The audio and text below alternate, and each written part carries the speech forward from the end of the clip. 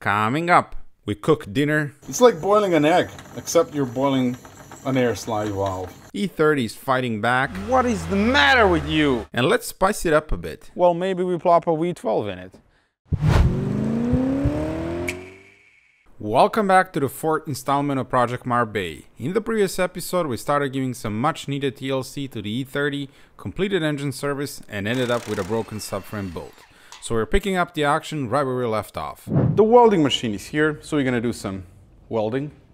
We need to extract this broken subframe bolt, and the way we're gonna go about it, I have a nut here, and then my landlord, he's gonna weld through the hole, and hopefully that's gonna be strong enough that we can spin off that broken bolt.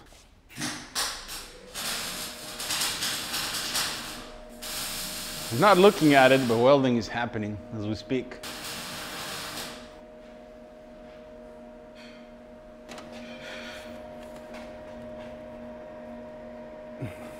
Something is happening. I think it's coming out already.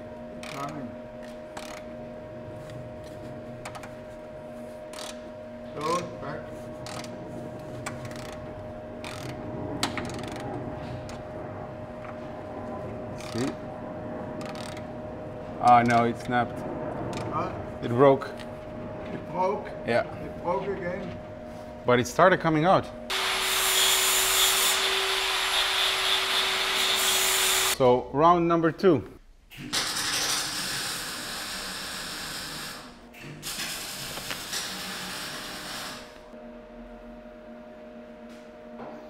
Barbecue. Try number 3.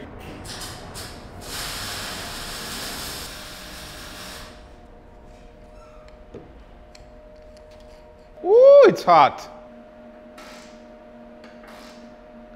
I think it's coming out. It must be. There you go. Round of applause for future professional talk to myselfer Clemens, aka my landlord. Good job, my man. Yeah, I know. I'm not gonna touch it. This could have been a nightmare. Very goodly. Good job, Clemens. You earned your lunch. Okay. That worked out pretty neatly, I gotta say. Much easier than drilling and tapping the new threads. Now I'm gonna use the thread chaser, clean up the threads, and then use brand new bolts.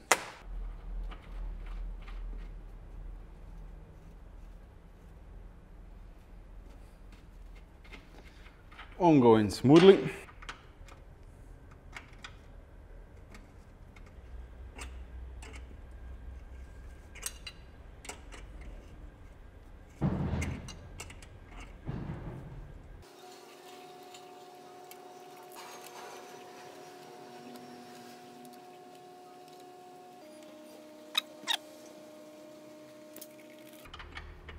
So it's a good thing we did this because it's full of rust, the threads. Look how easy now it goes in by hand. So I'm gonna do the same with the rest of the threads, and then we are ready to put back the subframe. All of the threads cleaned up nicely, and now it's time for brand new engine mounts. That needs to go in first. ¿Dónde están my safety glasses? You know what would be great? If this crappy core gasket starts leaking again. Ah, there we go. Engine mounts are in. So I just need to slowly position the subframe. That one is in. Funnily enough, that one as well. Let's get the bolts going.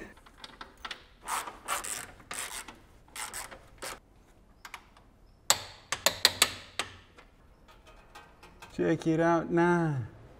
Funk so rubber right about now.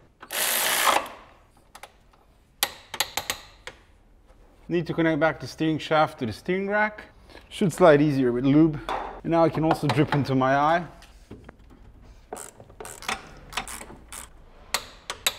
I think while I'm already here, we might as well replace the filter. Can I do it like this?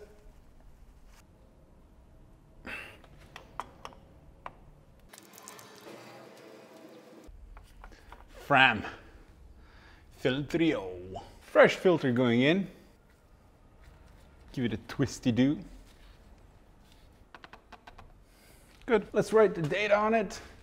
June-tember 2075. Now we can get rid of the support bar.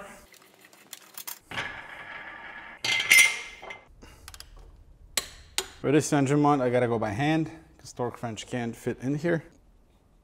Time for the brand new fan clutch. What? Oh, come on.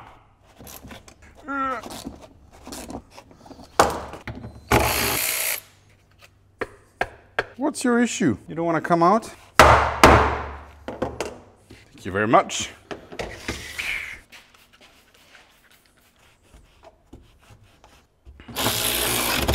Fan clutchness is going in.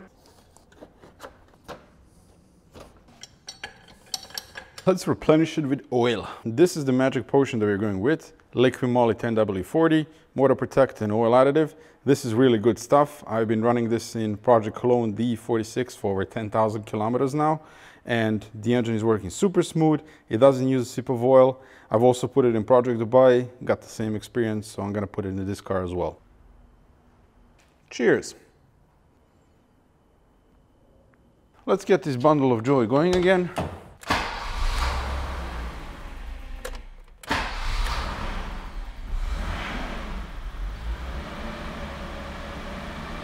It wants to die because of that stupid air slide valve. Sounds peachy. You know what? It's less tappy than before. That's for sure.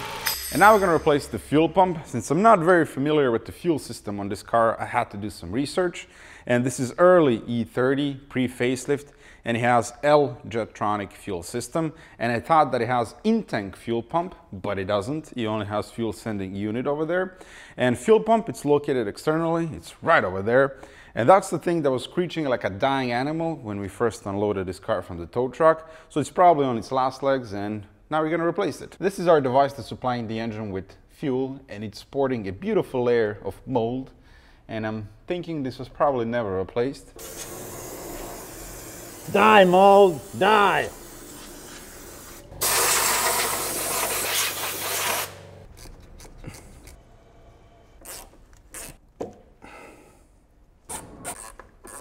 Come on. Oh, here we go. Take this to the table. I actually wanted to buy all of these brackets brand new because these are rusty and ugly, but they are discontinued, of course, so I'm gonna have to spritz these a little bit and make them nicer.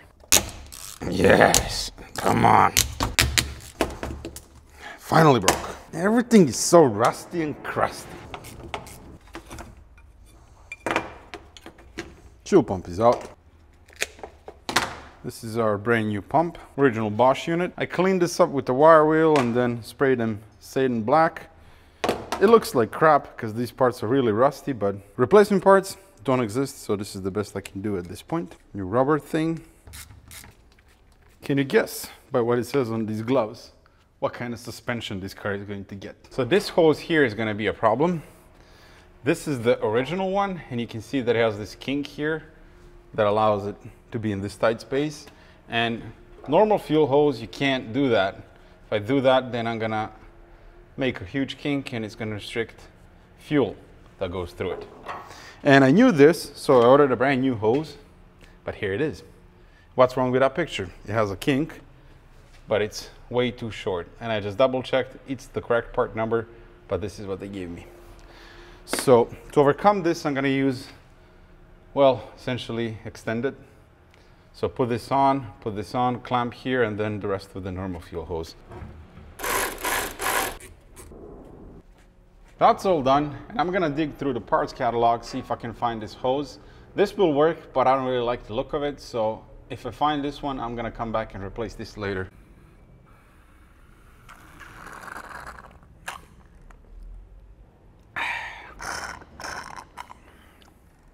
Monkey orange juice. Let's see if this thing actually runs again. And the fuel sending unit is working again. I actually removed it to look inside the fuel tank off camera, and it all looks good. It's not rusted, and the fuel looks good.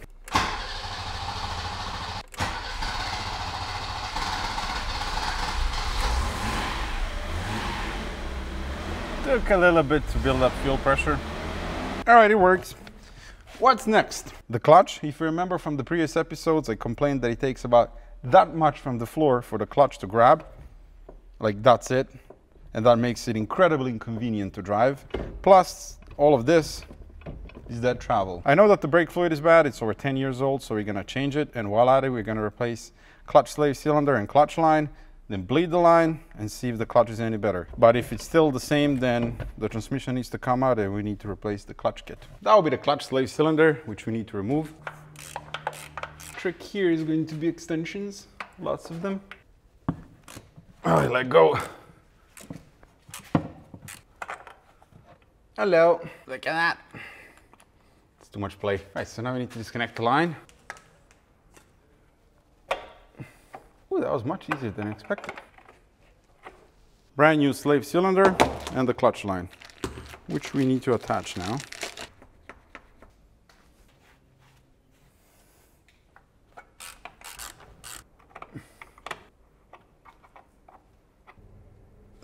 That'll do it.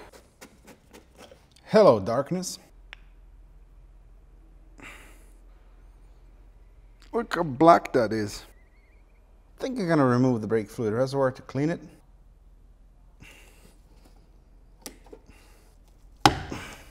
Ooh. Just have a look-see. That's what's inside this reservoir. That's really nasty. Possibly one of the worst brake fluids I've seen so far. That's nice and clean and ready to go back on the car. First the grommets.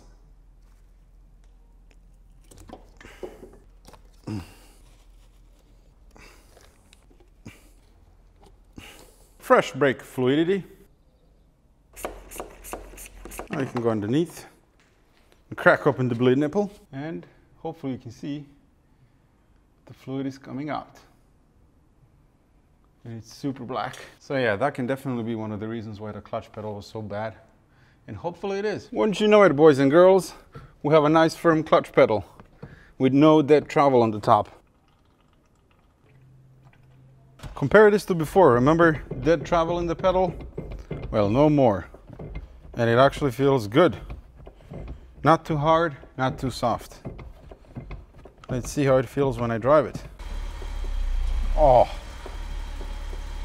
it's perfect. It's catching a half, about a million times better than before. Ah, that's excellent news. That really is excellent. That means we have a good clutch. And now, as long as the rear main seal is not leaking, we don't have to take out the transmission. And you know what's interesting about it?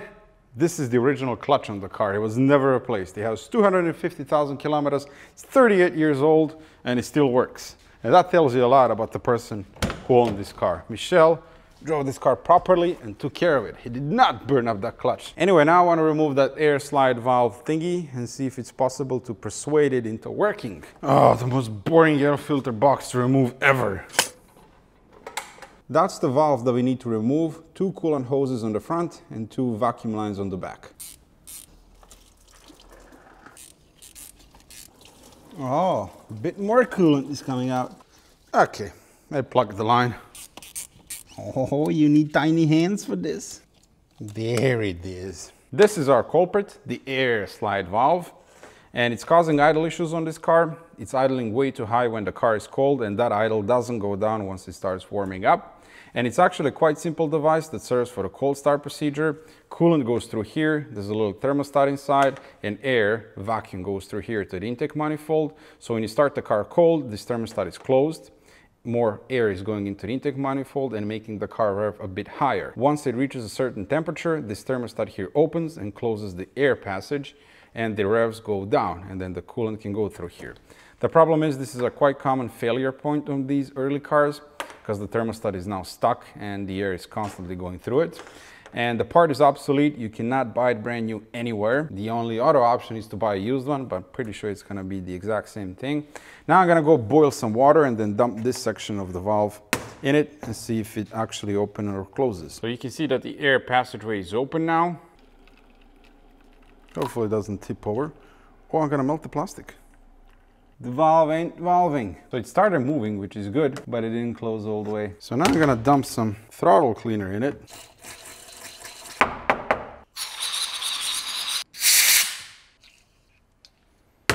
Let's boil some more water. So it's moving up and down a little bit, but it's not closing all the way. Welcome to the kitchen. As you can see, I'm boiling the valve, cooking the valve. And I've used one of these things, which is for lime scale for the washing machines. Put the tablet in and I was boiling it with that earlier. And it actually closed all the way. So I don't know if that did anything or this water is just way too hot so that it closed. But we can check it again. Yep, nearly closed all the way. You probably can't see it, but I can. So I'm gonna continue cooking it. Maybe use one more of these pills, tablets. It's like boiling an egg, except you're boiling an air slide valve. Watch this. Boop. By the way, don't tell my girlfriend I'm doing this. She's not home, so I'm having my merry way in the kitchen. Later I'm gonna drink this. Nope. See you tomorrow. While on internet last night, I ended up on a Russian forum and I found a post that's 10 years old and someone bought this thing brand new then and tested it. The way it works is around 20 degrees Celsius, it slowly starts to open, the thermostat. Around 70, 75, it's nearly closed, but not all the way. There's a few millimeter gap between being fully closed, and around 95, 100 degrees Celsius, it's closed all the way with 1 millimeter gap at the end. And that's pretty much what I got with this one yesterday. When I was boiling it, it was closed all the way with 1 millimeter gap, and boiling water is around 100 degrees Celsius. And when I put it in a cup and put hot water, it's nearly closed, so not all the way, which is kind of consistent with those results. Will this work? Probably not. This is 38 years old. There's wax and stuff and thermostat inside. It's probably not that great. But I'm gonna put it back and see what happens because there's nothing else I can do at this point. If this fails, then I'm gonna have to do something else. Perhaps get some electronic clap or whatever that's gonna open and close this manually. I don't know. Let's put it back and see what happens. That's reconnected. So what I wanna do now is check for vacuum leaks. We got smoke. We got to open throttle flap as well. Okay, so we have no vacuum leaks.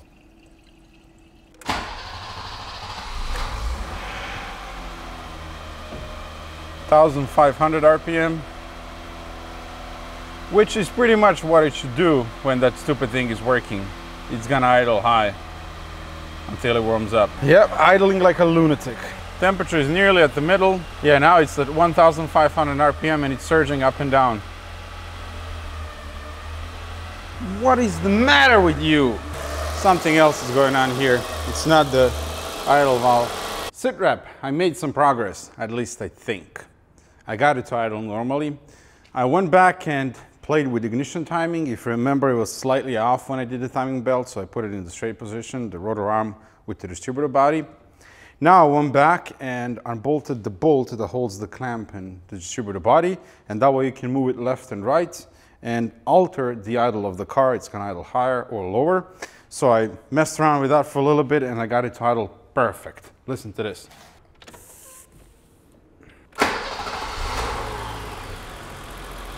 It's idling about 700, 800 RPM, really smoothly as well. So that's it, it doesn't idle like a lunatic anymore. The issue that I have now is the same issue that I had even before I started doing all this work on the car, and that is when you give it throttle,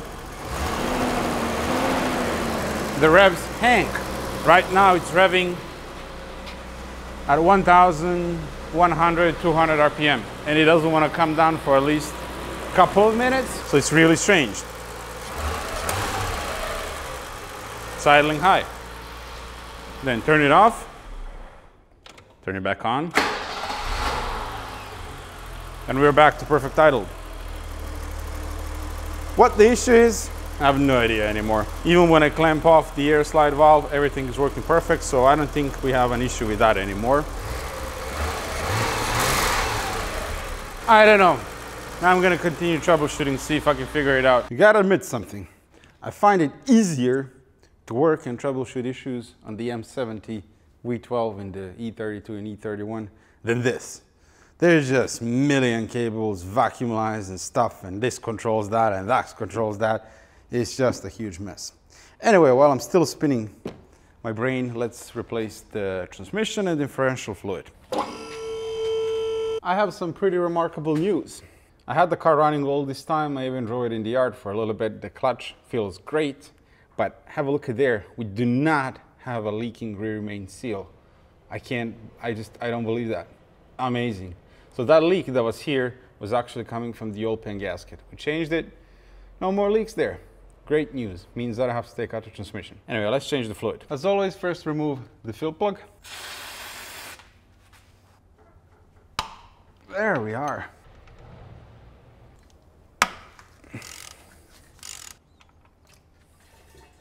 It's actually fairly clean. Put it back in. Going with ATF. I'm running this stuff in all of my cars now.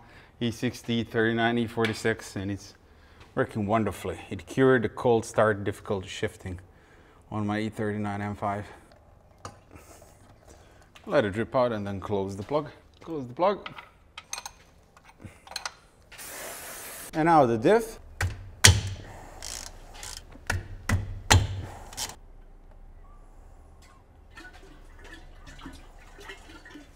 That looks pretty clean as well. This is an open diff, so we're using 75W90. Whoa, whoa, whoa, whoa, whoa, whoa. Done. And now we're gonna proceed with my least favorite activity, replace the brake lines and bleed the brakes.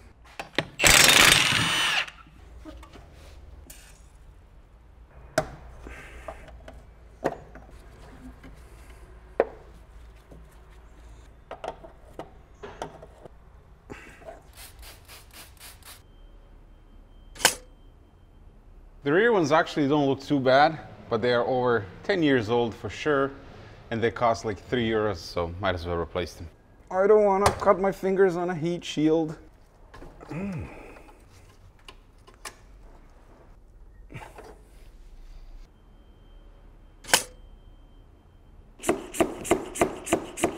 Welcome to the rear drum brakes. Oh, look how black that is.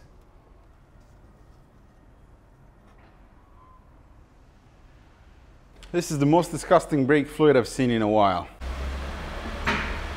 Yep, we have good brakes. You're never gonna guess who's the new supporter of the channel.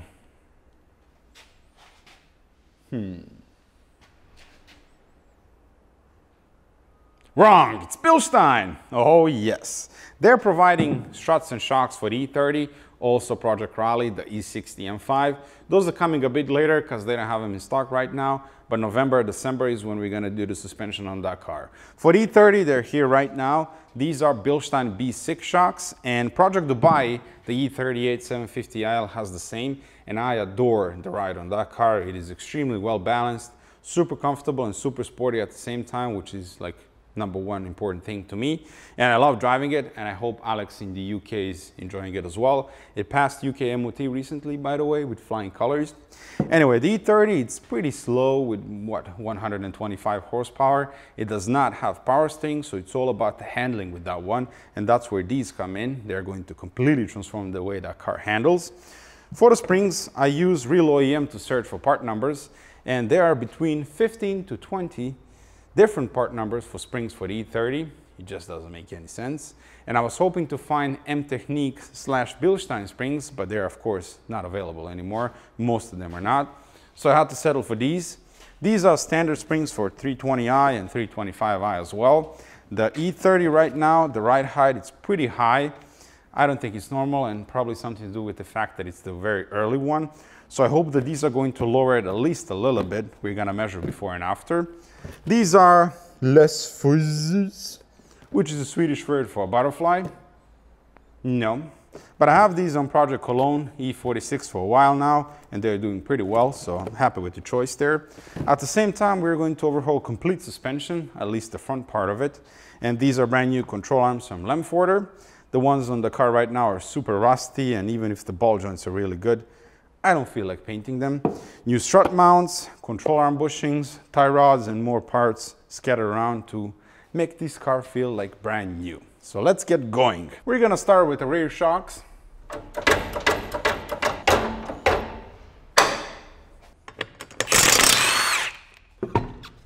Now we're gonna go inside the car and unbolt the top mount. I love that sound. Woo, it smells like mold in here. Mold and mildew is having the party in the trunk, so I need to use the mask. How do we remove this now? Peel the onion. Zippity zip. And it's out. About the easiest rear shock to replace in the world. But we also need to replace the spring.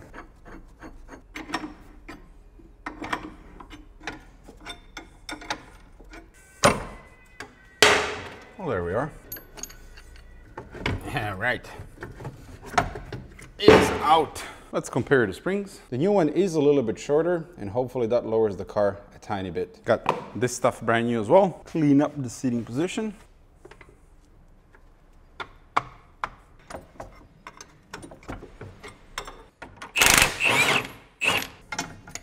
Good, it's in. Should go up like that.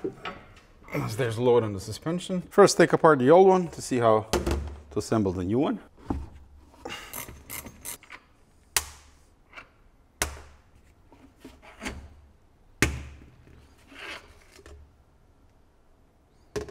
That's all of the hardware, brand new.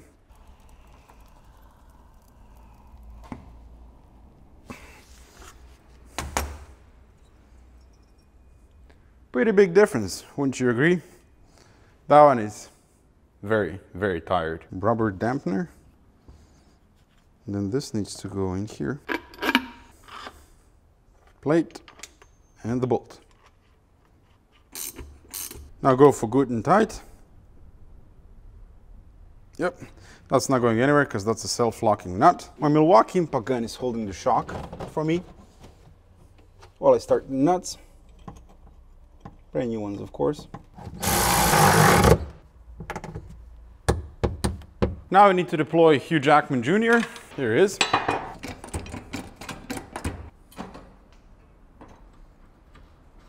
Perfect. This one we are just going to lightly tighten, and then the final torque is done with the car on the ground. That's what the repair manual says. Thank you, Jackman. You fulfilled your duty. Now I just gotta copy paste everything on the other side. Now we're gonna drive back and forth, and then I can torque the lower shock bolt.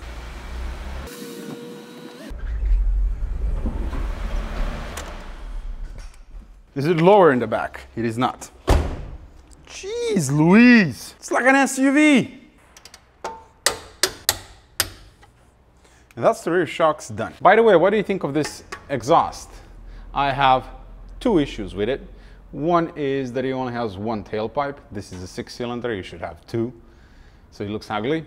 And the biggest annoyance is that it's simply way too quiet. You cannot hear this engine at all. It sounds like crap. So I would like to replace it with something that has two tailpipes and it's a bit louder so I can hear this engine.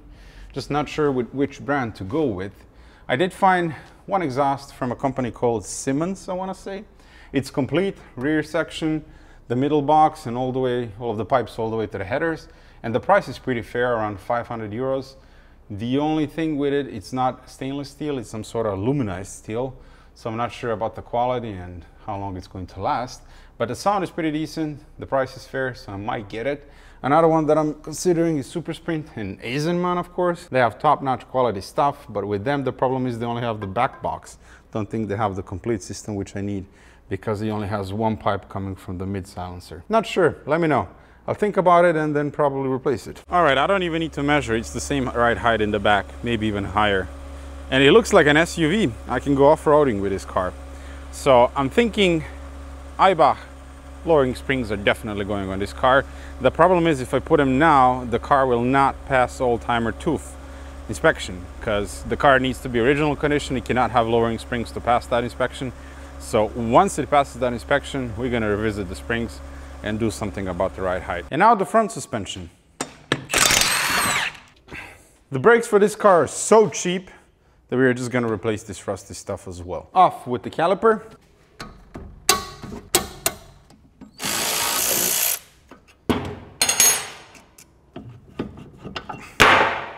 What a weird looking pads.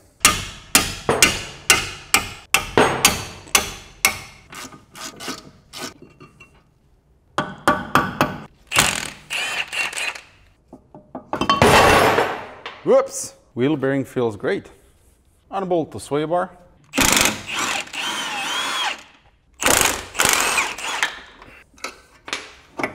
Right, now we can pop some ball joints.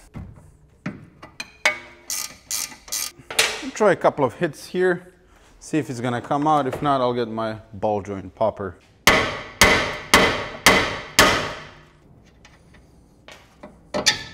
Oh, the boot is torn. And I didn't do that. I didn't touch the boot. Not the smoothest one. Probably dirt and stuff is inside.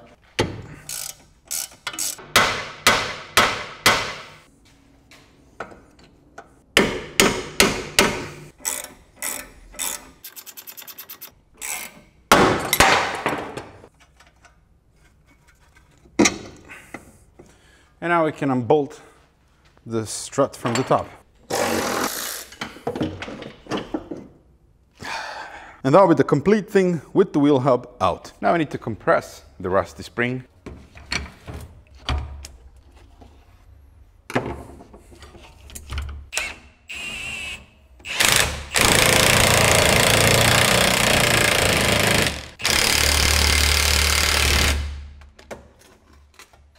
That should do it. I love this spring compressor. It is the best 90 euros I ever spent.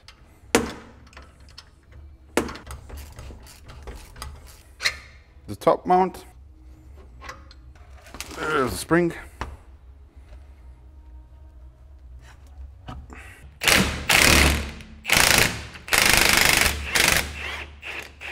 And now it's the fun bit, struggling with this giant nut.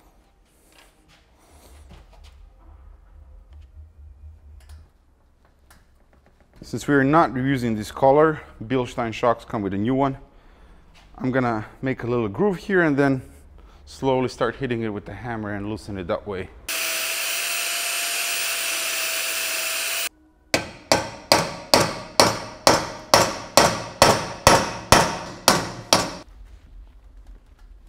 Oh, movement. Excellent.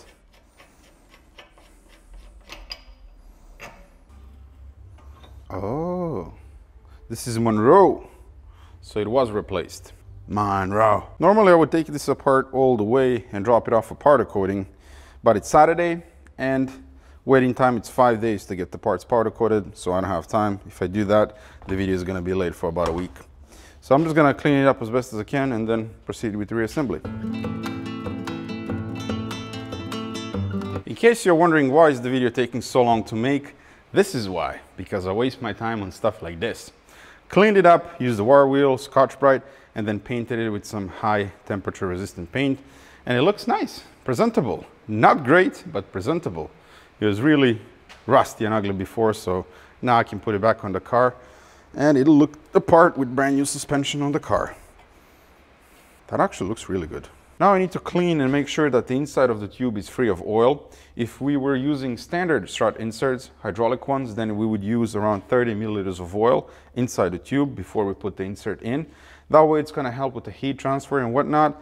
But Bilstein shocks, they are gas filled, so they don't require any oil. And instructions say remove the oil and don't use any. So that's what we're going to do.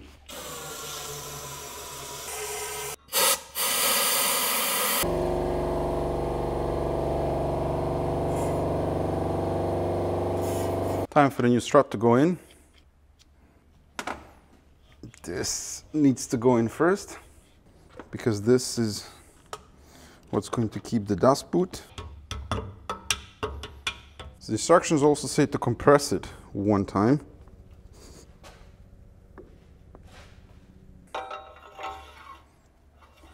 This is the new collar or the locking nut.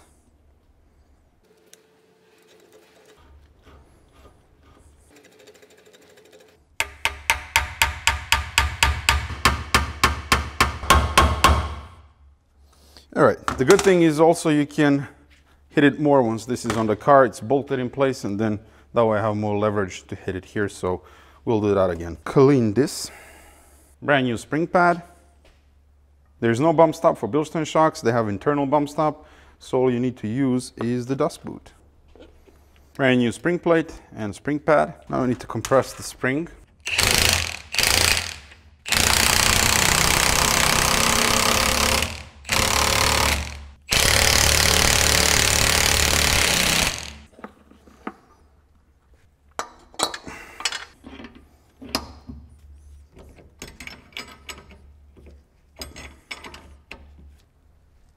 Perfect.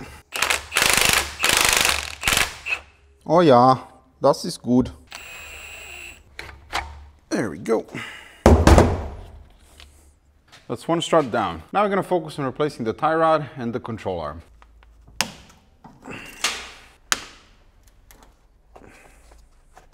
Yeah, this inner tie rod, it's way too loose and it's full of rust. So definitely a smart thing to replace. Oh, that wasn't too bad. And now the fun part, I'm bolting this ball joint. So this nut, it's pretty rusty, so I soaked it in some penetrating fluid. And now let's see if I can get it off.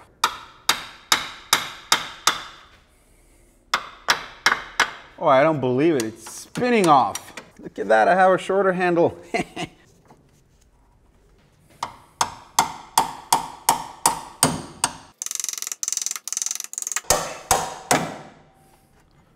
Oh, the ball joint popped. The problem is now it's gonna spin and I cannot undo the top nut because it's so freaking rusted. Right, yes. Good, great. So I think we're gonna cut it off here. Actually, no, I can't do that. And this bottom part, it's a bit wider than the hole itself, so I'm not sure if it's gonna come out up top or not. Right, that's off. Now the million-dollar question, will this come off on top? Control arm is out. Yeah, that's what I was afraid of. Well, what now, genius? So now I'm gonna try and cut the groove in the nut.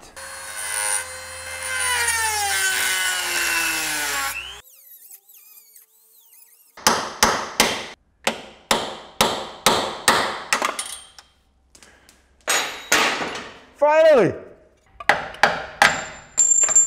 And this is why I hate working on rusty cars. One bolt turns into several hours of labor. Should have been done by now, but no, the nut had to be rusty. So that's the results of destruction. Cut the nut in half and broke it off. And now I need to remove the bracket and the bushing from this old control arm. Say hello to my cheap hydraulic press.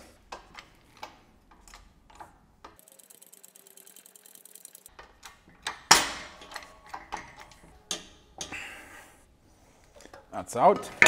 These are standard E30 control arm bushings across the line, and here is the new one from Lemforder. But a friend recommended that instead I use these. These are off E36 M3 Eurospec 3.2. Reason being, standard E30 control arm bushings have a lot of flex in them because they're not solid. You can see holes. While the E36 one is solid and has a lot less flex in them. He had them on his E30 for a while and the steering response is just better. It's more precise, more tighter. So I think we're gonna go with these and see what they feel like. Need to push out the old bushing.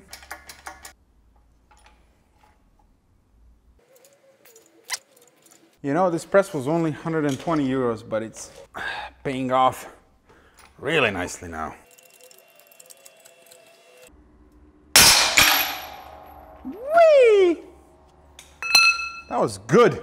Where did everything go? And the bastard is still not out. Is it out? Sure isn't. Now it's out. Now we're gonna line up this notch with that one and slowly start pressing it in.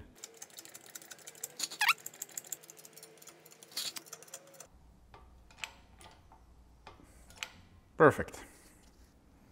Beautifully pressed in.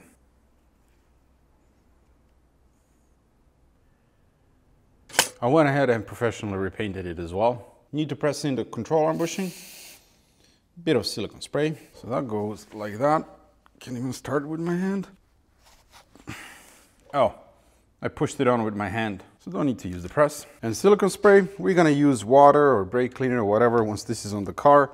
And that way I can wash all of this out and the rubber is going to grab firmer the control arm. Since we have enough space now, let's replace the sway bar bushing.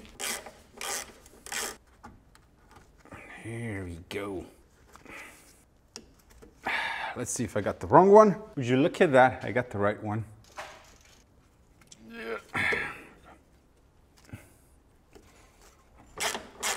Control arm going back in, and I also transferred the sway bar bracket, painted it as well, so it looks spiffy.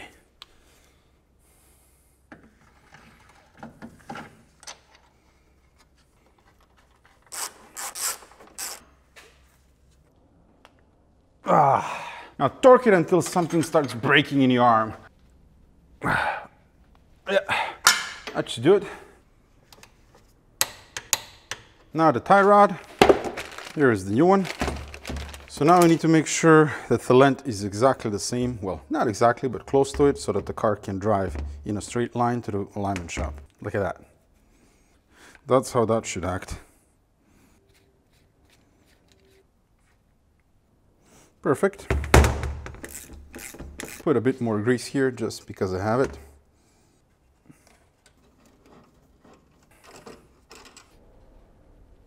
That's full stop. Push this here.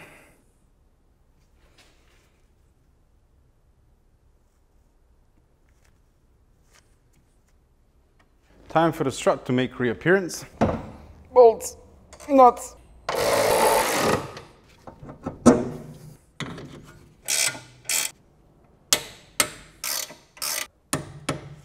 So as this has a bushing in it, we're not going to torque it now, but we are going to torque it with the car on the ground. If I do it now, then it's just going to twist when I lower the car. Ball joint, we can tighten all the way. That's tight, not going anywhere. That's the dust boot set. Suspension on the right side, done. And you know what's the best part of it? I'm going to be back in here replacing these off-roading springs in a couple of weeks. I found used M-Technique springs for a pre-facelift E30. The problem is the guy is on vacation. He's coming back in 3 weeks, so then he can ship them to me. I'll drop them off a powder coating and throw them onto the car. They should definitely lower the car. Some say 10, some say 20 millimeter. I have no idea, but it's gonna be better than this. And it can also pass tooth inspection because the springs are original for the car. They're not aftermarket lowering springs. Anyway, let's do the brakes now. Brilliant. Brand new shiny disc. You know how much this brake disc costs? 23 euros. And it's OEM, Techstar.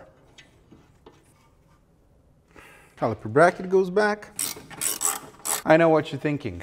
I wish I had the time to refurbish the calipers as well, but I don't, because if I do that, it's gonna take me another week before the video comes out, and September, it's not a very good month for delays, and there's a lot more projects waiting.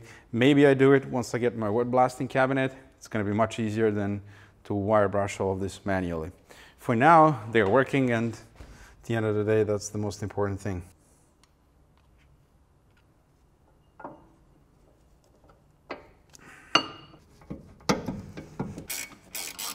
Good, that's done. I gotta say, this was a ton of work, and I've only done the half of it.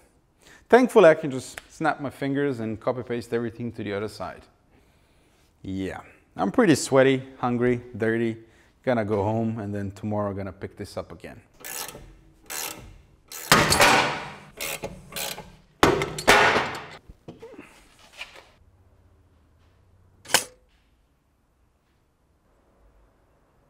On this side, because the exhaust is not in the way, we can access the nut for the ball joint from the top. So we're gonna try and do it that way.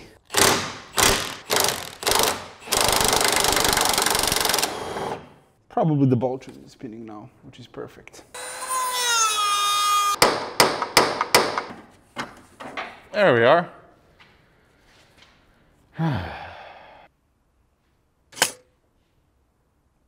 We are done, but we need to clean up the mess.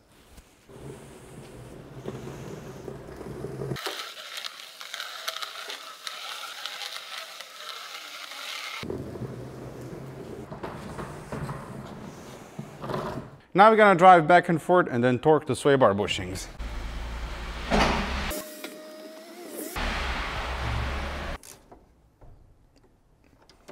That'll do it. And this is the old pile of parts that I'm going to recycle. Gonna save the springs and the strut mounts. Those are good. Everything else is trash. And that concludes the suspension refresh. Unfortunately, the car is not registered, so we cannot take it for a ride, but let's at least take it for a quick spin in the yard and get a preview of how the suspension is going to feel. Here we go. You know, I can't get it past second gear here, but I can already tell the difference in suspension. It was very floaty before. Now it's just really firm and nice over the bumps. Well, at least that I can feel here in the yard. I cannot wait to feel it on the actual road. You know, it used to have a little clunk before in the front. Guess what? Now it doesn't. And the clutch is really good, shifts perfect. The whole car feels great. The engine is working really smoothly. Steering is really precise. Well, how did you come out? Did I run you over? Oh, that's heavy. Do I need two hands?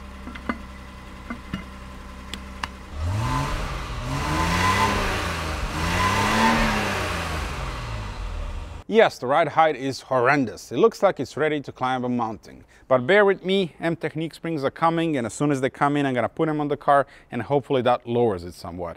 But also bear in mind, this is early E30 with standard suspension, tiny 14-inch rims. It just looks ridiculous by today's standards. I mean, I can put my head into that gap. Hopefully it will improve though. That's pretty much all of the mechanical work done on the car. Certainly everything it needs to pass German technical inspection, and also a lot of preventive maintenance, so it's good for years to come. The last piece of the puzzle is to figure out a weird idle issue. I've been getting some useful tips from Pierre, the guy from Belgium who gave me E21 parts, and also another nice subscriber named Mick, and none other than Jason Camisa, who is not only a phenomenal automotive journalist, but also knows his way around mechanics. Jason, I don't care what other people say, you do not look like Adam Sandler. Yeah, you do.